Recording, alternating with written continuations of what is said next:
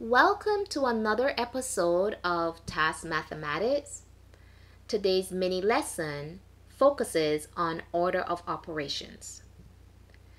There are only 4 rules for the order of operations. The first is evaluate all grouping symbols, which are your square brackets, parentheses, and the fraction bar.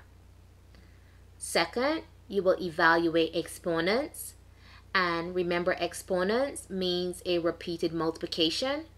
So if you saw 2 raised to the 3rd power, the 2 is your base, the 3 is your exponent, and your exponent is telling you that you must multiply your base 3 times. So that's going to be 2 times 2 times 2. 2 times 2 is 4, 4 times 2 is 8. So 2 to the 3rd is 8. Your next step, multiply, and I like to use the word or, divide from left to right. So when you're reading your problem, whichever operation comes first, that is the one that will be completed first. This also applies to addition or subtraction. So you add or subtract from left to right. Many of us, when we were in school, learned this as PEMDAS. Please excuse my dear Aunt Sally. But remember, you multiply or divide from left to right, and you add or subtract from left to right, like you're reading a book. So let's take a look at some examples. The first example I have is 20 take away 6 divided by 2 times 3 plus 4. Do we have any parentheses? No. Do we have any exponents? No. Can we multiply or divide from left to right? So going from left to right, I notice division is first. So as you can see, I underlined the 6 divided by 2. That operation will be done first. 6 divided by 2 is 3. I'm going to rewrite all the numbers and operations that were not used. Again, going from left to right, you have multiply or divide. We divided first. Now we're going to multiply. 3 times 3 is 9. So I have 20, take away my 9, and then add 4. Can we add or subtract from left to right? So if we go from left to right, notice subtraction is first. So I will subtract first. 9 from 20 is 11.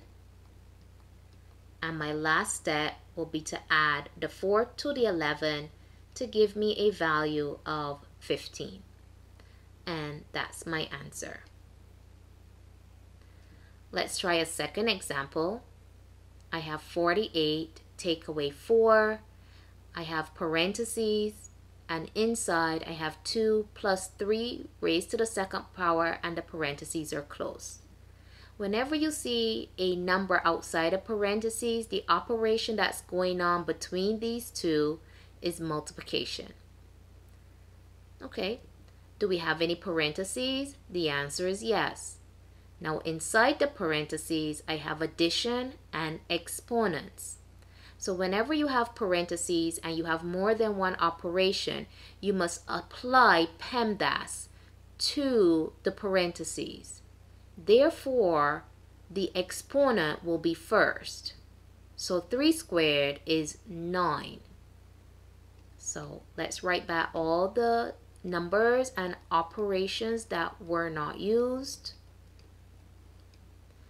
I still have my parentheses, but I only have one operation, which is addition. So I'm going to do that. 2 plus 9 is 11. Whenever you have parentheses, you're trying to get just one value inside the parentheses. So I have 48 minus 4, and this 4 is multiplying the 11. This means multiplication.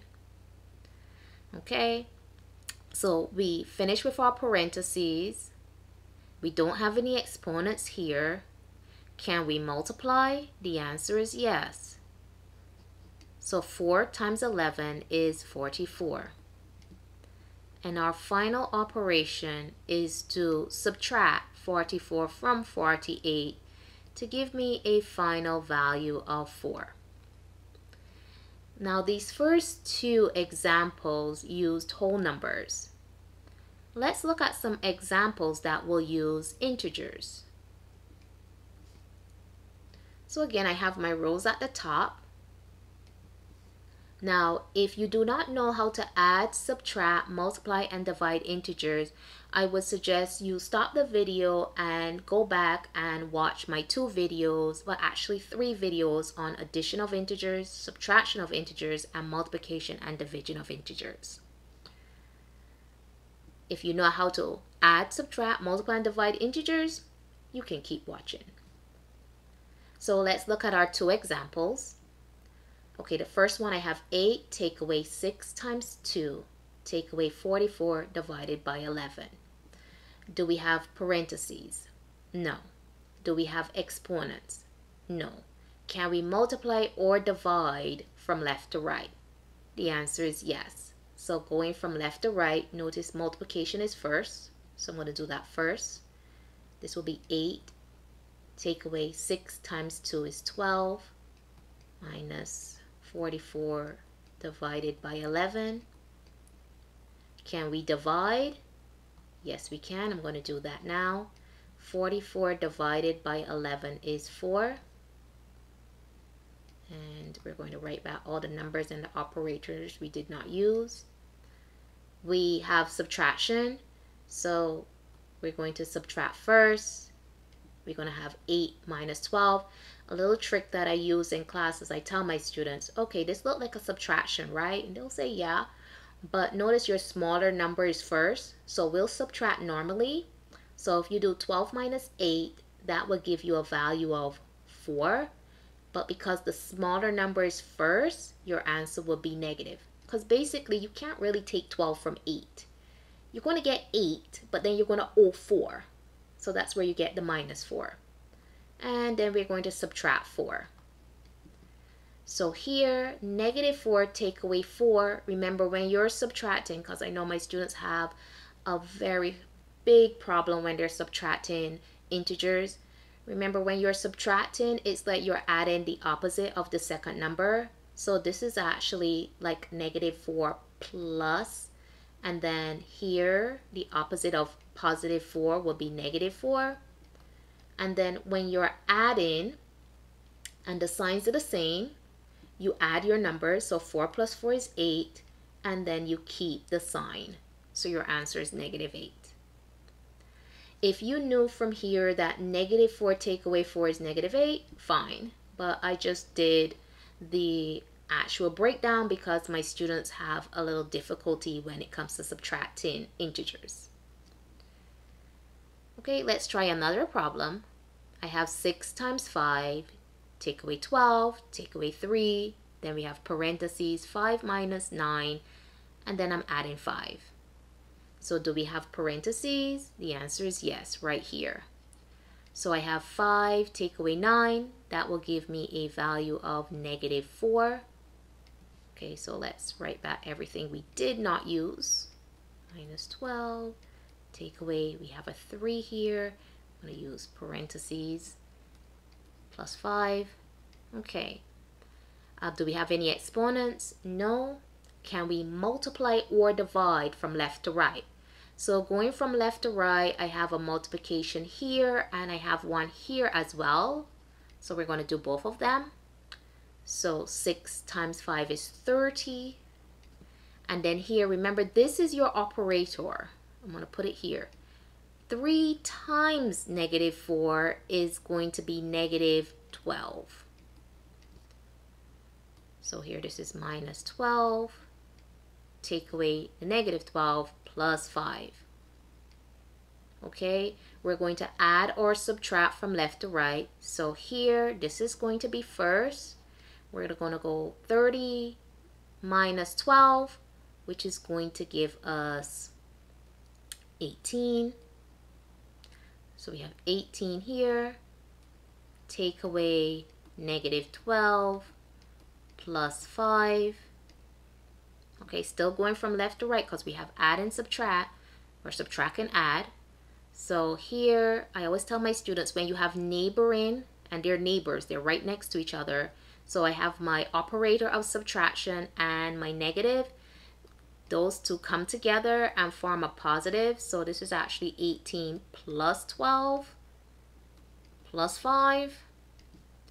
And 18 plus 12 will give me 30. And then 30, that's my 30, plus the 5, give me a value of 35.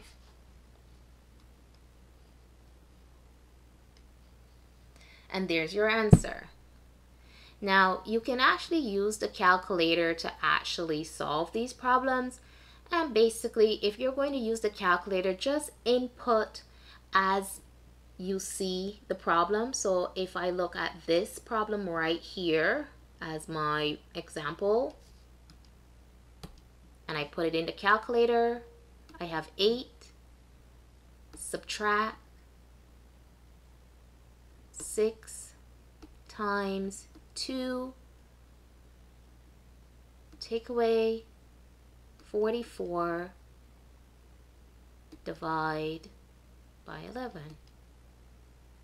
and hit enter. Gives me a value of negative 8.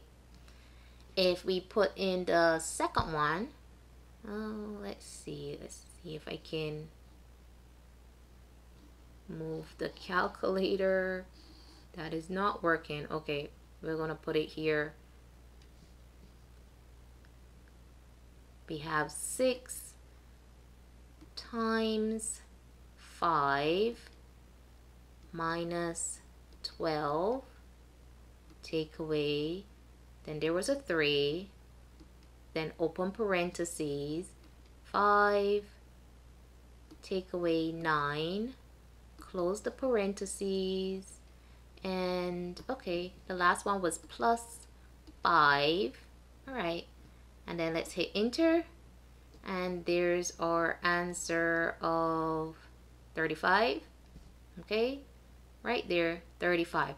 So when you have order of operation, just input as it was given to you into the calculator and you should get your answer. Input as you see it. Do not divert.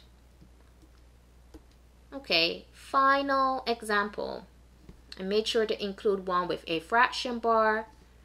Whenever I have a fraction bar, I actually break it in two. So I put the numerator on one side and the denominator on the other, and I evaluate them separately. So here I have multiplication and subtraction. So multiplication would be first. Negative 3 times 2 is negative 6. Now negative 6 take away 4. Remember, when you're subtracting, you keep the first, change it to an addition problem, and basically you're adding the opposite. So the opposite of positive 4 is negative 4. And negative 6 plus negative 4 is negative 10. When the signs are the same, add and keep the sign. So my numerator is negative 10. Our denominator is 3 squared plus 1. So I have exponents and addition. Exponents would be first. So 3 squared is 9. And I'm adding 1, so that's first. 3 squared is 9 plus 1. That gives me 10. And negative 10 divided by positive 10 will give me negative 1. Because remember, negative divided by positive is a negative. When the signs are different, when you're multiplying or dividing, gives a negative result. And again, if you use the calculator, I'm going to clear my screen. Since it's a fraction, we're going to use the fraction function, n over d. Okay, in my numerator, I have negative 3. This is your negative right here. That is a subtraction. So negative 3. And then I open parentheses. Remember, I said you're going to input as you see it. Then I'm going to subtract 4. and then I'm going to come down to my denominator. I have 3 squared, so 3, here's my square, and then I'm going to add 1, and then I'm going to go to the right. There's my cursor, everything is good. It looks like what was given to me, and I hit enter, and notice my answer is -1. I hope this lesson has been helpful with order of operations. Remember the rule: parentheses, exponents, multiply or divide from left to right, or whichever comes first. Add or subtract from left to right, whichever comes first. Good luck in your Tasc examination.